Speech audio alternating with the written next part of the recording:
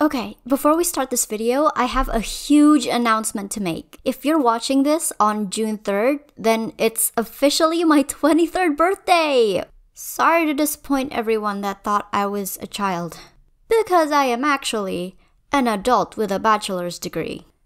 And because it's my birthday, I decided to take a plunge and finally set up that Patreon I've been wanting to do for months now. I currently have only one tier set up for the low price of $5 or 7 Australian dollars a month, but if you want to spring for annual membership, you can get 15% off! What a steal! As a patron, you get an exclusive Discord role in my Discord server, which gives you access to patron-exclusive voice and text channels. You also get to see work in progress and behind-the-scenes content, and even get the scoop on what my future projects are. Plus, you then get to watch those videos earlier than everybody else, ad-free, and you get to vote for my next video topic, design, or even rewrite ideas. I'm planning on adding more tiers with even more perks like shoutouts down the line, but I'll have to see how this goes first and just what people want to see, I guess. So if this is something that interests you or someone you know, or if you want to give me a nice birthday present, please consider becoming a pond dweller today. And now, back to your irregularly scheduled content.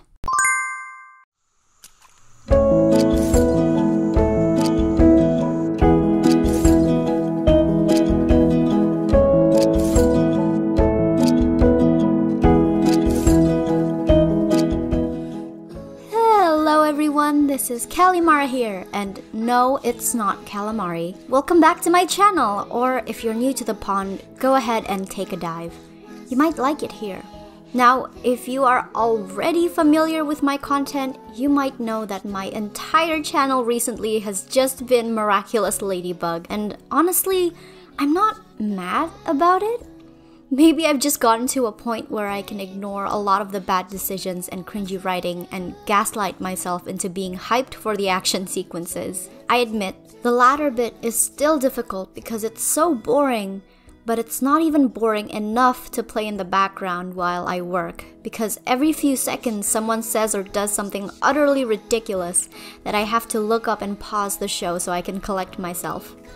I always get these comments on my videos, so if you want to say, "Oh, Miraculous isn't that bad, it's actually pretty good sometimes," or "It's way better now with the new season," just don't, because it's not, and please watch literally any other animated show.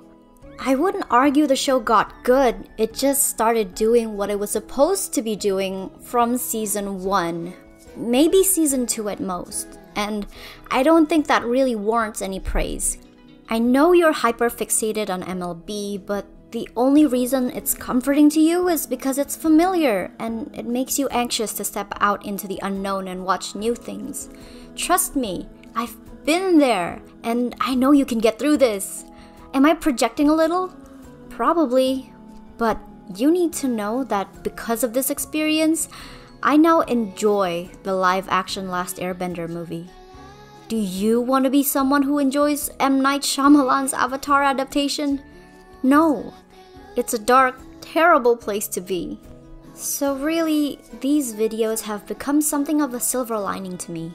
Because if I'm frustrated with the real show, I can't really do anything about it. But here, I can make anything I want happen. And I'm genuinely having way more fun with the villains than I have any right to be. Probably because, like the villains, I too want to see the world of Miraculous and everyone in it to burn. No, but seriously, I highly recommend making villain OCs for any series you're currently into. We all want to be heroes, and there's definitely a saturation of hero OCs, but let's face it, villains are what makes the story worth telling. There's just so many fun things you can do with a villain that you can't do with a hero. So I'm very excited for today's redesign of Felix Graham de Vanily, if I said that right. But without further ado, let's dive right in!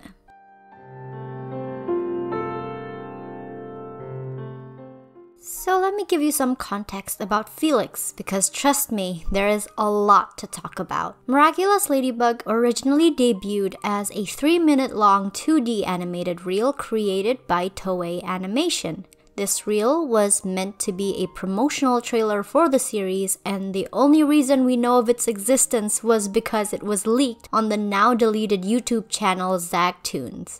Allegedly, it did not perform well in test screenings due to the Japanese art style and technical difficulties animating the spots on Ladybug's suit, which allegedly gave people motion sickness. That's just one of the reasons why I too hate polka dots. So they scrapped the 2D animation idea in favor of 3D, where they would have fewer technical difficulties, and changed the art style completely to appeal more to a Western audience. But to get to the MLB we know today, they also changed the two main lead characters and their backstories.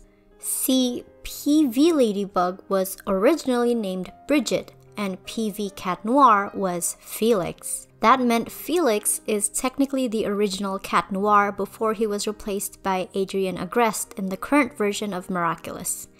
The reason for this was because Thomas Astruc deemed Felix to be an anime cliché, and that the team thought Bridget and Felix's relationship was unconvincing as a hero duo.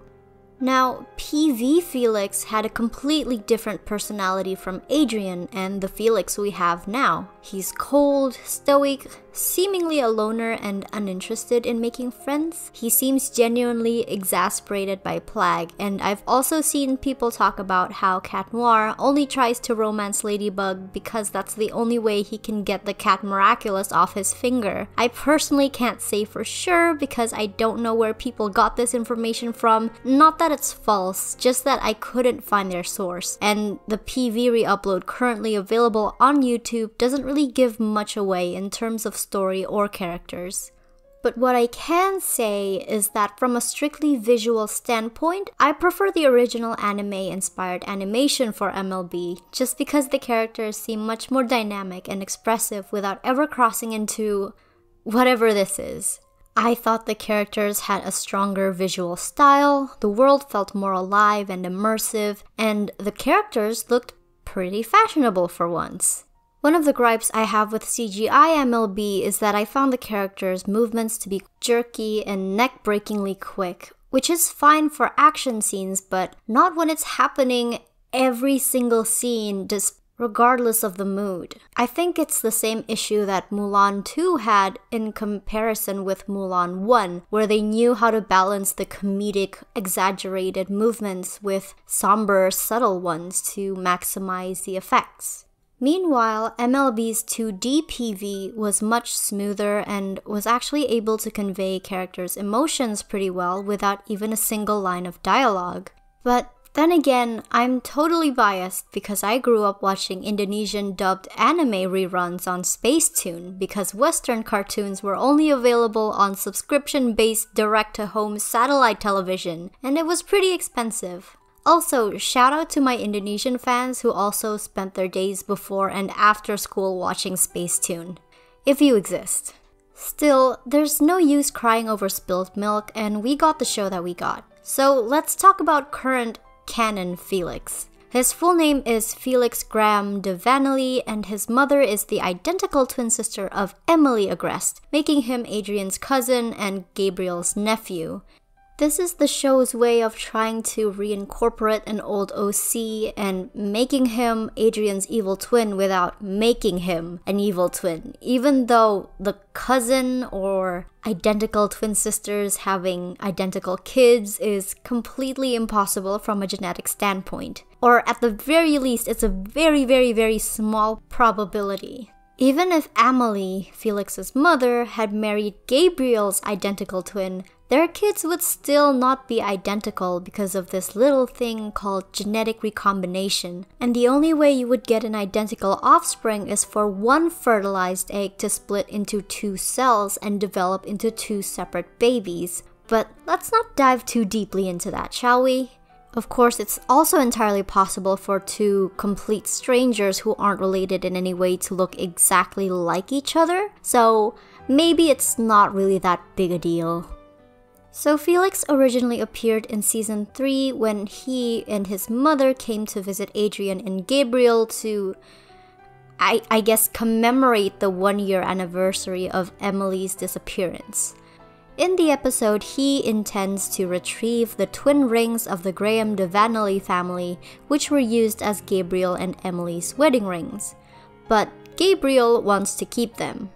Felix manages to trick Adrian into giving him his clothes so he can impersonate him and make him look bad in front of his friends, probably because he was still mad that Adrian skipped Felix's dad's funeral and then never reached out to him after.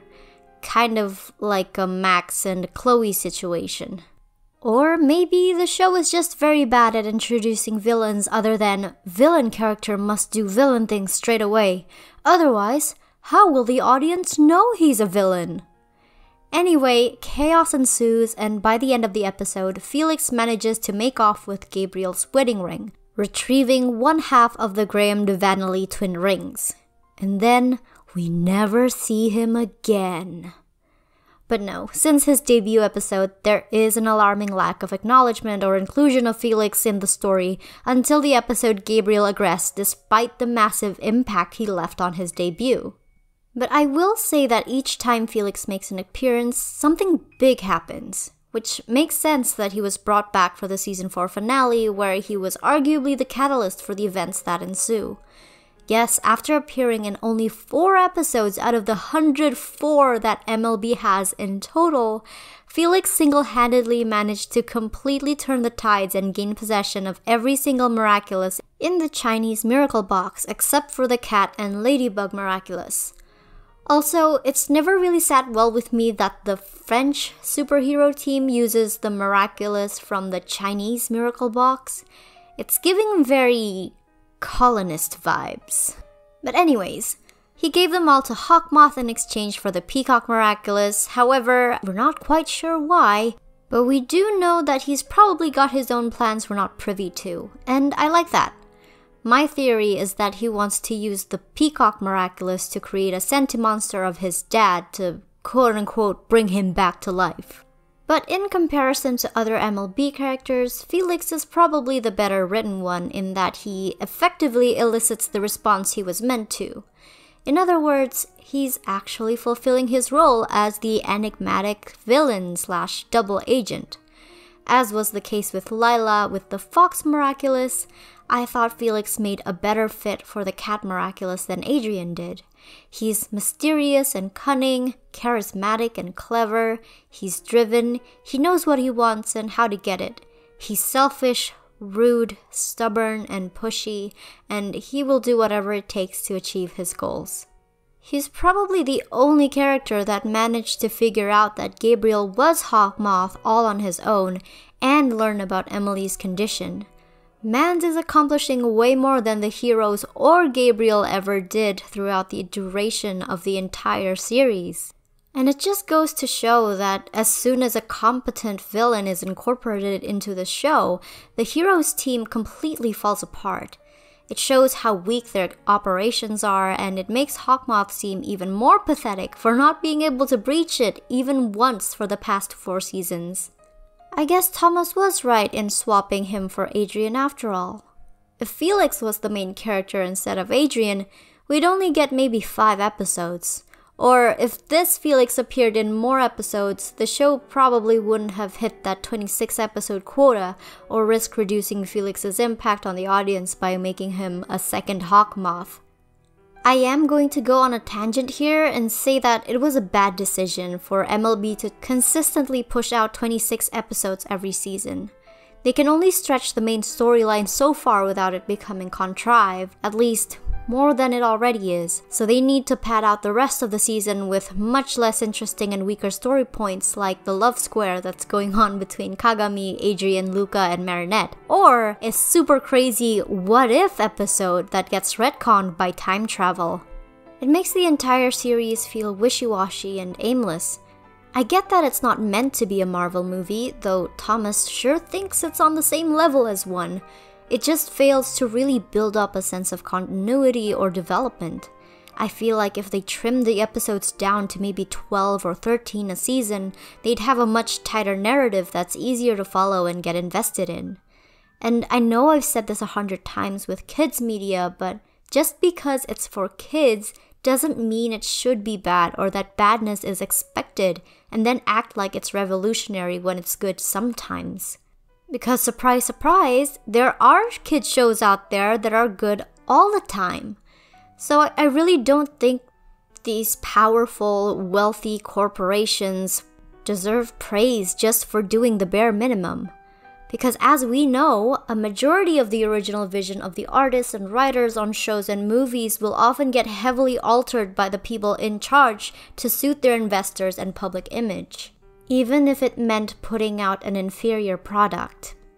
I just think we should reevaluate what does and doesn't constitute kids media, because it's such a broad age range where individuals experience rapid physical and mental development, and that's reflected through what is considered kids media. On one hand, we have shows like SpongeBob SquarePants, Foster's Home for Imaginary Friends, and Phineas and Ferb. But on the other hand, shows like The Grim Adventures of Billy and Mandy, Invader Zim, and Samurai Jack are also considered kids shows. And if you watched any of those shows, you know exactly how dark and scary they can get.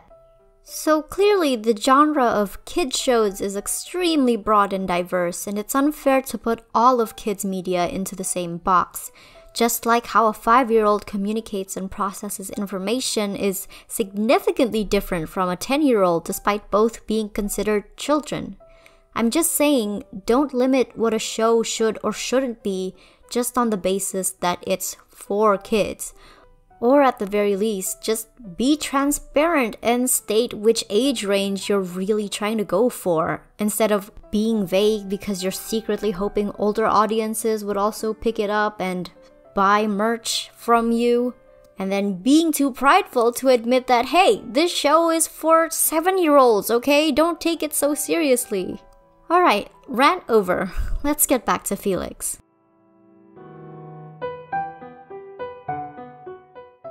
So for my redesign of Felix, I had a good idea of what I wanted to do for his civilian design. Unlike Adrian, Felix has a very clear style, and it's actually a style I like a lot. How he looks in the show is very accurate to how he looked in the PV by Toei. The issue is, the design was translated very poorly into 3D.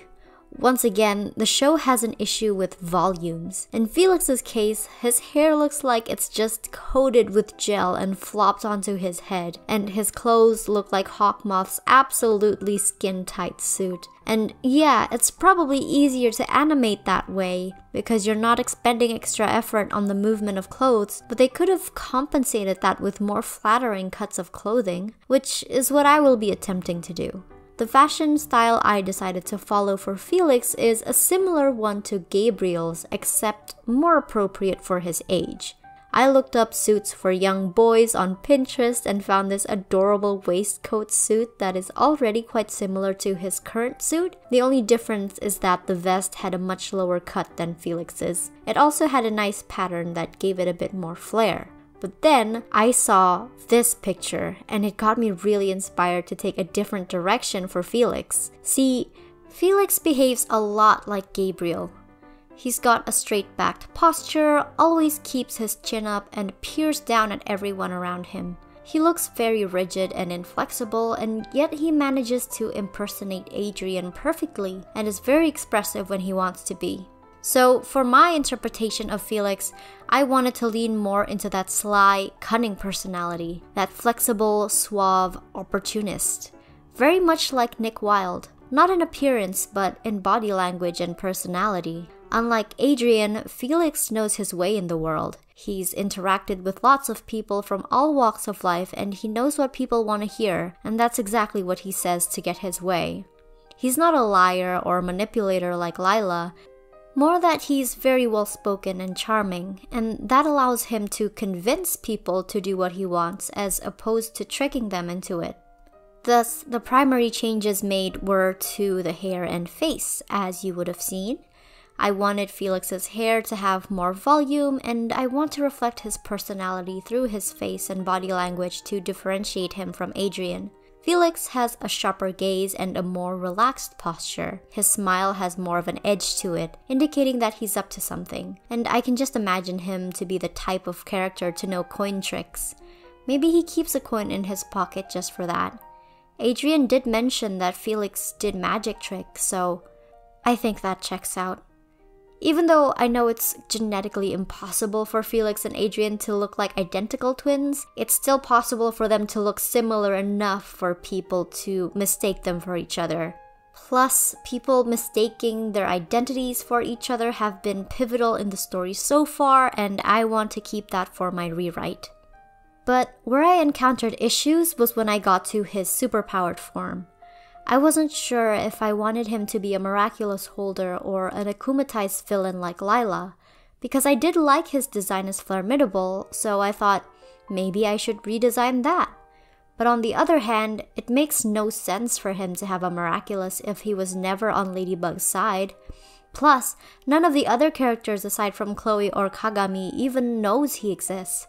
Heck, Marinette in canon still thinks he's Adrian, and that was the entire reason why she gave him the dog Miraculous in the first place.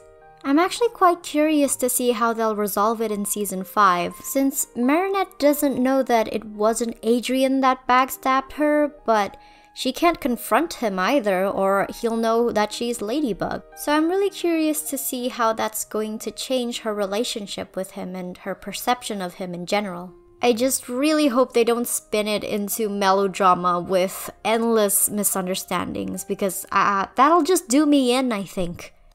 But back to my version of Felix, it would be entirely possible for him to steal the dog Miraculous the first time Marinette gives it to him, and that has incredible implications that gave me a brilliant idea. So for his super form, I decided to redesign Formidable after all. At the moment, he's looking a lot like a Shiba Inu in the original design, so to make him look more intimidating, I decided to go with a German Shepherd, which would also create a stronger parallel to Cat Noir's appearance. That was also one of the reasons why I decided to keep Felix as a Miraculous holder, because we know how the saying goes with cats and dogs. Funnily enough, given their respective personalities, Adrian would have been the better fit for the dog Miraculous, but c'est la vie. However, one of the things German Shepherd dogs are known for are their roles as military dogs, so I definitely took heavy inspiration from military corps outfits for Felix's design. Face masks were a pretty common accessory, and it immediately made me think, what's another thing aggressive dogs often have to wear? That's right, muzzles. Maybe this isn't normally a feature for the dog Miraculous, but because Felix is using it for evil, it becomes one of the components of his costume. I thought a snout-like muzzle would not only show off his dog theme better, but also make him look more intimidating and be a fun alternative for the eye mask that all the other heroes wear. I imagine the muzzle also enhances his sense of smell, which allows him to track down anyone he wants. For the design itself, I was heavily inspired by Oni masks that feature menacing teeth, but a bit more contemporary, like the one worn by Akali in Pop Stars. Like Adrian, I also made his hair a darker color to match his costume better and further conceal his identity. And now, let's get to the story.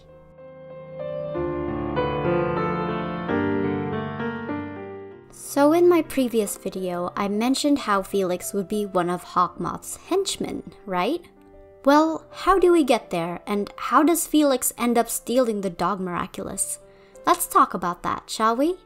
First things first, I'm going to keep the dog Miraculous's power more or less the same, but can we just acknowledge how redundant it is with the horse Miraculous? Since technically both deal with teleportation. One just uses portals and the other uses a ball. It's kind of like the issue with the snake and bunny Miraculous, where both deal with time travel, but one is significantly more OP than the other. However, for the sake of my rewrite, I'm going to merge the horse Miraculous's power with the dog Miraculous, and if I ever want to do a redesign of Max Conte, I'll probably give the horse Miraculous a completely different power. So Formidable's abilities are the same as in the show, with the only difference being that he can also use his fetch ability to teleport people that it touches as well, effectively allowing him to send away anyone he doesn't want in the battlefield, like throwing Ladybug for a loop by sending her to Italy, or summoning allies into battle quickly. However, he can also use his ability to teleport himself anywhere he wants to go, including where his enemy is, by tossing and catching his own dog ball. His ability to find his enemies ties into his enhanced smelling ability, which enables him to detect where someone is within a city-wide radius of him with pinpoint accuracy, just from one whiff of their belongings. This makes him extremely difficult to catch or shake off, and extremely dangerous in a face-to-face confrontation. Plus, even without a Miraculous or akumatization, Felix has moves. He is easily one of the most competent Miraculous holders out there, perhaps even rivaling Ladybug herself. But how does he fit into my story? We're going to start with Felix's debut in Season 3. The first change I would make is to move that episode from one of the last episodes in the season to the very first episode to give Felix a chance to show up in more episodes in that season and build up his presence. Things should go exactly as they did originally, with Felix disguising himself as Adrian and trying to ruin his reputation with his friends, and by the end of it successfully stealing Gabriel's wedding ring. However, instead of feeling bitter towards Felix and treating him as an enemy, Gabriel sees potential and decides to recruit him. I would write in a new episode where Gabriel tries to convince Felix to his side, and we can probably replace one of the filler episodes with this. Probably the episode Animaestro, which is chronologically the second episode in Season 3, which would allow it to continue directly from Felix's debut, and would also eliminate Thomas Astruc's canon existence in the show. So it's a win-win. In this new hypothetical episode, Gabriel sends an Akuma after Felix on his journey back to London and communicates with him through it. As Hawkmoth, he invites Felix to join his side in exchange for anything his heart desires. Felix is painfully aware of who Hawkmoth is, getting caught in the thick of it just earlier that day, so naturally he's wary and tells Hawkmoth that he'll need time to consider it, though he's definitely intrigued. I can see them both holding their cards closely to their chests, so to speak, but Hawkmoth would insist on meeting him in person. Of course, as risky as it was, Felix also had a goal he wanted to achieve, and if Hawkmoth can assist with that goal, then this was an opportunity he couldn't pass up on. So they meet in London, Hawkmoth making the effort to travel outside of his territory as a show of goodwill to Felix, and they discuss their terms. Hawkmoth offers to grant him power in exchange for servitude to him, and Felix asks him to elaborate. Hawkmoth explains that he can grant people any super ability they desire, allowing them to fulfill their heart's desires, simply in exchange for their loyalty and assistance in getting what he wants. A fair, mutual transaction. So Felix asks him, "What do you want?" And Hawkmoth answers, "Something precious that was taken from me. And to get it back, I need the cat and ladybug Miraculous." Of course, Felix huffs, then responds, "If you can't get back what was lost to you, then what good are you to me?" From there, Hawkmoth is able to infer just what it was Felix wanted, and it was a similar wish to his. And for Hawkmoth, who already knew of his family history, that only made things easier. So Hawkmoth smiles and says, "Then help me attain those Miraculouses. Once I get my wish, you will get yours. We both get what we want." And that is how Gabriel manages to recruit Felix onto his team, by essentially implying that once he's done with the Ladybug and Cat Miraculouses, Felix can have them. So not only does Felix have a personal incentive to get the ladybug and cat miraculous, there's also a very real possibility that Felix can simply steal them for himself and betray Hawkmoth. So he's a bit of a wild card. Of course, Felix starts off as an akumatized villain like Lila, engaging in combat with Ladybug and Cat Noir directly to get a better sense of their fighting styles and powers, and making a tactical retreat when things start to look hairy so that his identity doesn't get exposed. Now, Felix has the advantage of having an inside scoop on Ladybug, and that is the fact that he knows Ladybug has a crush on Adrien and vice versa. So he would make use of that and disguise himself as Adrien once again, and with Volpina's help, they orchestrate a crime to lure out Ladybug and Cat Noir. Felix purposefully throws himself into the chaos and gets Ladybug to save him. He then tells her that he's sick of feeling helpless and that he wants to help somehow, and he gets it in her head to give him a miraculous, which she does, thinking Bark's power of teleportation would allow him to help from a safe distance. And so, he obtains the dog miraculous. Of course, this is before Ladybug becomes the new guardian of the miraculous, so she doesn't have access to all the miraculouses through her yo-yo yet. And for a while, Felix acts as a double agent, helping the heroes while feeding intel to Hawkmoth. And while pretending to be a hero, Felix would assume his original appearance as Formidable.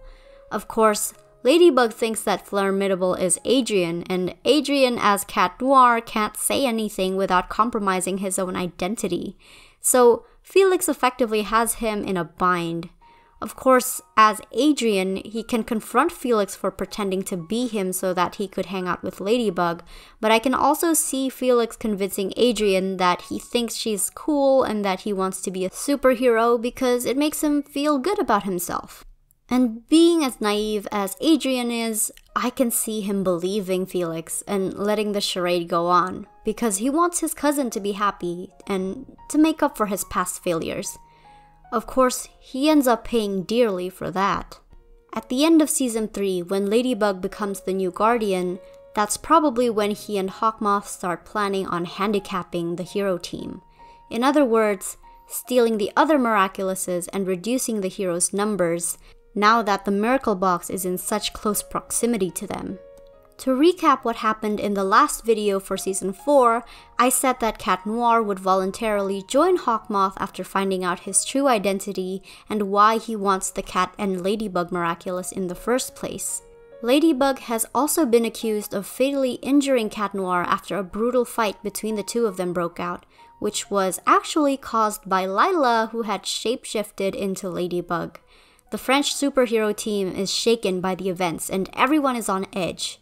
And the only person who seems to still be in full support of Ladybug is Formidable, who she still thinks is Adrien, only for him to put a knife in her back when she least expected it. Like in the Season 4 finale, Formidable steals her yo-yo, which allows Hawkmoth to grab all the other miraculouses from the Chinese miracle box. Formidable effectively cuts down the hero's numbers, and Ladybug now thinks that Adrien had betrayed her. This strains Marinette's relationship with Adrien even further, particularly when he's just Adrien aggressed, and she's Ladybug.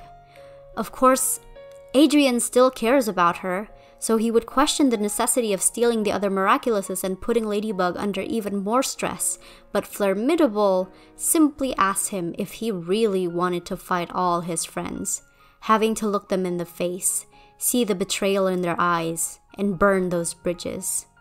Adrien falls silent.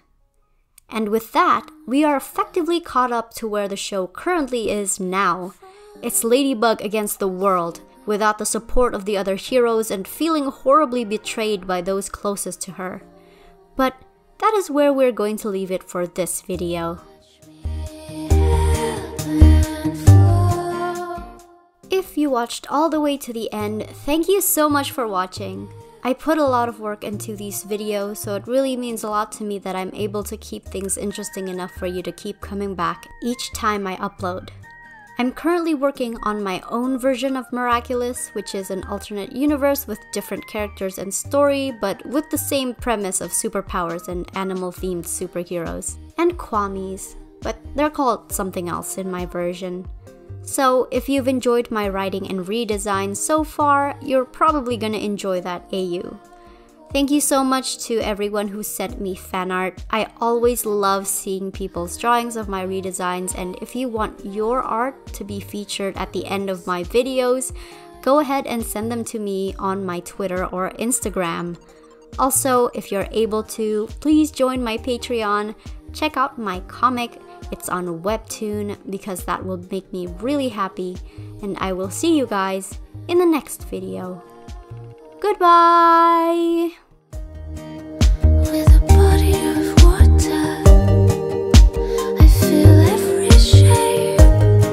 When the sun shines on me, I become clouds again.